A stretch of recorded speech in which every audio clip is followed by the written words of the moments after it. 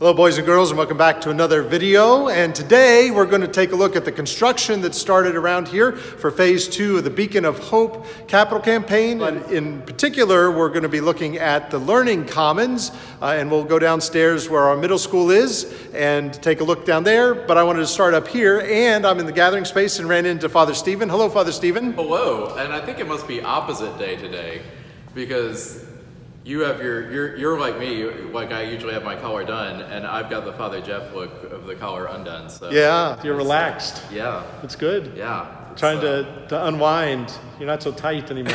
Something like that. Yeah, I don't know. I usually do it because it's comfortable and I sweat all the time. So anyway, but good to see you. Good to see you as always. Good to see you all. Well, yeah. You know, good, whatever. Yeah. I'll talk to you later. That part's going to get cut, I know. Yeah. So I thought we'd start up here. This is the hallway to the left of the main church. I wanted to come by here because you can see the church out there, actually.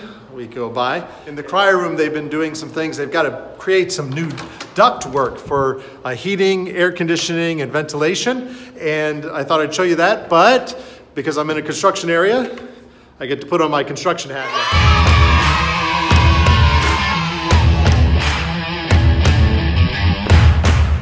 Down on the floor, they've cut through all the concrete in the holes.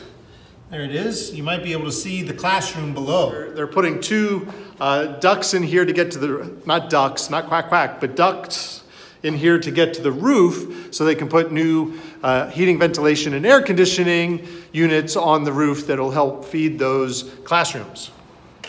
So I haven't been down here since before they started. They started yesterday, and it's actually kind of dark in here.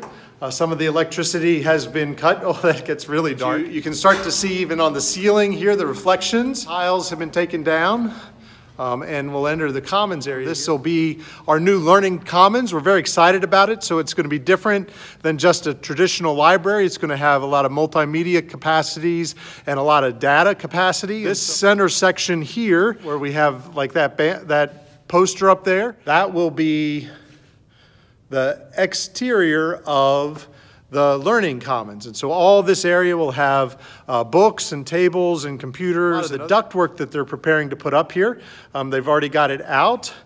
And I just realized I'm probably not supposed to be in here, but I am the pastor, so I don't think anyone will throw me out. But they're going to be putting all that together and then starting the construction here for the Learning Commons. It'll be very exciting. It'll be all glass walled, and won't take up all the whole space, but we'll provide plenty of space for small groups, for classes, for others to come together and to be able to engage in a really dynamic learning model through the new facility and the new space that we'll have.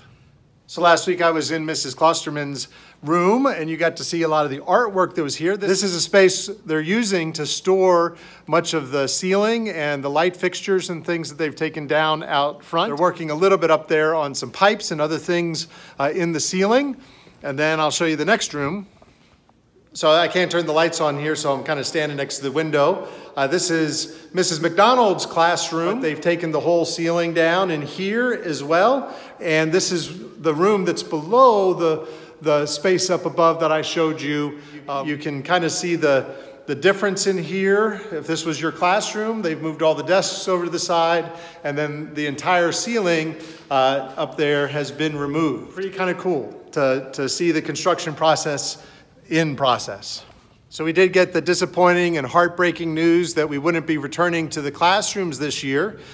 We are going to continue distance learning, and I'm thankful to all the teachers and families and parents and everybody, you that are making such an effort to make that distance learning worthwhile. I am sorry that I won't be able to see you again in the classrooms or in the school this year. Know that you do remain in my prayers and in my thoughts every day, and that I care deeply about you and hope you all are staying healthy and safe. It is a high priority for us to have a recognition, to honor and to recognize our 8th graders who will be graduating from St. Patrick, and to be able to do that in a way that's very special for them, even though it's going to be very different than what we would be able to do if we could all gather in person. And I am very proud of our 8th graders and all that they've been able to do, and especially what they've been able to do being in the middle of a crisis. And so know again of my love and my prayers for you.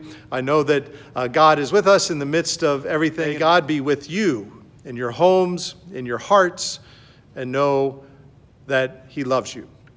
St. Patrick, pray for us.